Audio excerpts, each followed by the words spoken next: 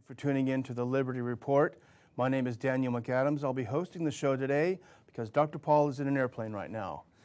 Today we're going to talk about a very timely topic, as a matter of fact, coincidentally made even more timely by events that have happened today, and this is the Free State Project. I'm sure a lot of our viewers have heard of this, and probably some of them are members or followers of it. But to recap, it's essentially a political migration project founded in 2001, started in 2001. The idea is to move a critical mass of people into a low population state, hoping that they can affect the policies of state government and local government in a more libertarian-oriented way. Well, the news today is that the Free State Project has reached its minimum threshold of 20,000 people pledging within the next 5 years to move to the Free State, which in 2003 was selected to be New Hampshire. So it's pretty exciting. And I'm going to be joined today by Adam Dick, who's a senior fellow at the Ron Paul Institute. Adam's been involved and interested in the Free State Project for some time, so he's going to fill us in a little bit on the project. Adam, thanks very much for joining us. Thank you, Daniel. It's good to be here.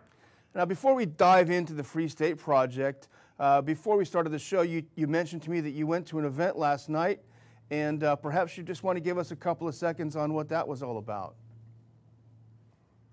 Yes, last night, Dr. Paul spoke, Ron Paul spoke at the University of Texas at Arlington as part of the Maverick series, which is a very prestigious speaker series. Other speakers this year included Jane Goodall and Mia Farrow, and it was a packed audience. They had to open up the balcony as well in the huge auditorium.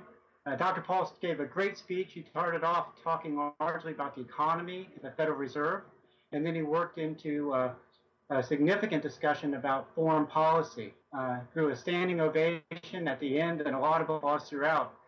People came from all over Texas and Oklahoma and nearby states to see the speech, and people seemed to leave very happy. It was a great show. The libertarian moment being over are full of beans then, right? I'd say so. Yeah, I guess you know from your experience, you were down there in Houston last weekend. Dr. Paul spoke there at the Mises Institute, and as I understand, it went very well as well. Yeah, it was very full, absolutely. So what is the story with the Free State Project, Adam? I know you started talking to me about this back when we were in Dr. Paul's office on Capitol Hill. I didn't know anything about it, and I know you were very excited about it. So give us a rundown, give us a background, and bring us up to speed where we are now. Sure.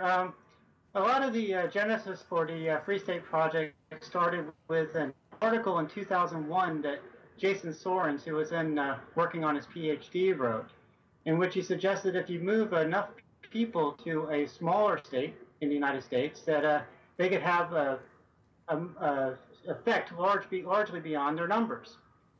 And the number that was decided on was 20,000 people moving.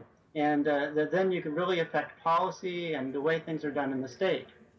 So back in 2003, there was an election done by people who expressed interest in the Free State Project to decide which state to focus on. And it was the New Hampshire was chosen from among a number of the smaller population states in the United States. New Hampshire's population is a little over 1.3 million people.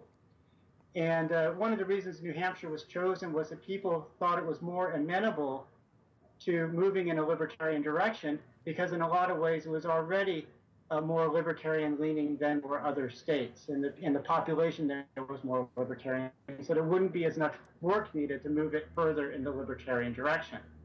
So after New Hampshire was chosen, what they had to do was bring the number of signers of a pledge up to 20,000 people.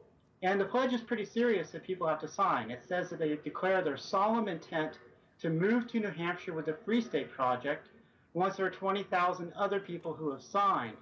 And that once then there, they will take the maximum role of government as protecting the individual's right to life, liberty, and property. That's what people will be working for when they move there in the project. Well, now, Adam, in practical terms, what kinds of things realistically do you think could be achieved if even a significant portion of these people have moved? We've heard things that are exciting to us, like jury nullification and other things. Sort of give us a list of what do you think would make the difference if a significant portion of these people did move? Well, I can tell you this, there's already significant things happening in New Hampshire with a small number of people moving. Not everybody waited until the 20,000 number was reached. And as reported in the Concord Monitor last month, 18 early movers with the Free State Project are already in the State House of Representatives.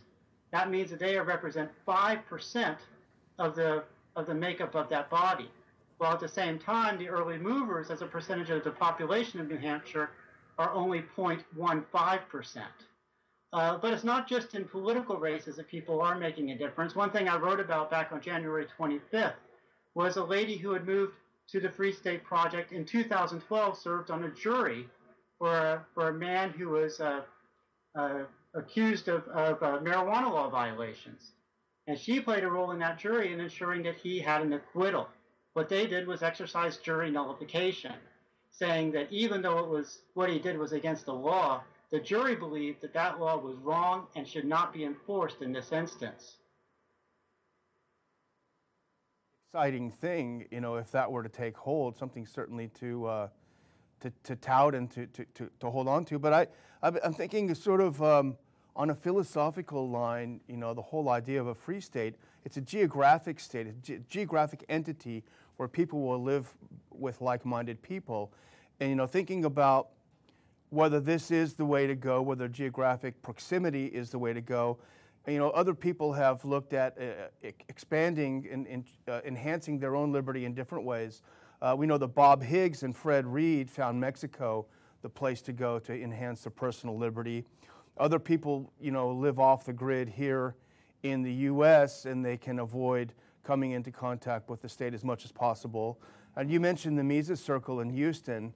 Our old colleague Jeff Deist, who's now president of Mises Institute, gave a talk in which he said that he believes that humans have a natural inclination to want to be near people that are like them. Now, I don't know if that extends to racial or social or political or what have you, but it's interesting. I was reading an article this morning in The Guardian, where the gay community in San Francisco is getting very frustrated because, you know, they have been concentrated in the Castro district. And because of gentrification, because of rising housing prices and things of that nature, their concentration in that district has been diluted significantly over the past few years. And they're very unhappy that now they're being forced to live amongst heterosexuals. So there is an idea of proximity even among communities like this. So I wonder just what your thoughts are philosophically on the use of geographic proximity to enhance personal liberty. Well, I do think that an advantage outside of the politics is something that you've kind of touched on there, and that is that libertarians would have many other libertarians nearby if they moved to New Hampshire with which to do social activities and other things. For example, when you move to New Hampshire with the Free State Project, there'll be 10, 20, 30 people who will help you unpack your truck and move the things into your house or apartment. And those are people that you'll be able to do activities with, have parties, whatever. And it makes the activism for liberty much more fun. When I was looking at the numbers projected for the move, it'll be 1 in 65 people in New Hampshire would be free staters if the full 20,000 people move. And that can have an incredible influence. New Hampshire's size is just 1.3 million, like I said earlier. It's a little smaller than the city population of San Antonio, and where I grew up. And it's just overwhelms me to think of the amount of influence that 7,000 or 20,000 libertarian activists could have had in my hometown. And that's the kind of thing that could happen in New Hampshire. But it won't just be the activism, it'll be fun. And to have people to share camaraderie with who have a lot of common interest. Where would you see, if this is successful even to a degree, where would you see, say let's look 10 years into the future, what do you think it will look like in New Hampshire? Well, I think 10 years in the future, there will be, New Hampshire's already a low tax state. It doesn't have a tax on wages, but I could see them eliminating taxes further. On the local level, the property taxes are rather high, and that would be an area to address, to lower the property taxes. New Hampshire has better homeschool laws in many states, but it's not as free-willing as the homeschool laws in, say, Wisconsin or Texas. Mm-hmm. So I could see dramatic changes there. That's something a lot of the families that are moving are focusing on. On the drug war, New Hampshire doesn't imprison people quite nearly as much as many states do for drug law violations, but it has not yet legalized marijuana like a few states have. Definitely within 10 years we'll see that. But if a lot of libertarians move there, New Hampshire could be the state that really moves beyond marijuana and just says all drugs are legal, which would be a huge step that doesn't look like it's very close in any states right now. That's very interesting. Adam, final question. We're going to have to close it out in a second, but it sounds like you might be ready to pack your bags over there from Texas where you are. Are you looking at New Hampshire as a future locale for the Dick family? It might be. I've been interested all along since when I first heard about it in 2001 or 2. As soon as it was announced that New Hampshire was the state, I went to the first big libertarian meeting in the state after that announcement in 2003. It was a state convention of the Libertarian Party. And then a few years later in 2007, I went to the New Hampshire Liberty meeting in Concord, where Dr. Paul, it turned out, gave his first campaign speech of the 2008 election. And I've been back there for vacation in the Lakes region once since with a family that my family met when we were at the Concord meeting. But there are 2 big meetings coming up in New Hampshire that anybody interested can attend and see if they find it to be a project they'd be interested in taking part in.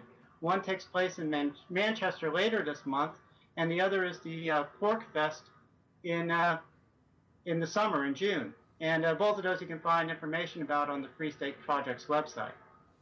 All right. Well, thanks very much for joining us, Adam. Appreciate your insights into this. To our audience, this may be something worth taking a look at, seeing if it's something that might interest you. Certainly philosophically, there's an appeal to this. But I do want to thank you all for tuning into the Liberty Report today. Remember, you can follow all our shows very easily by subscribing youtube.com/Ron Paul Liberty Report. Let's push that subscriber base way, way up. Thanks again for joining us. See you next time on the Liberty Report.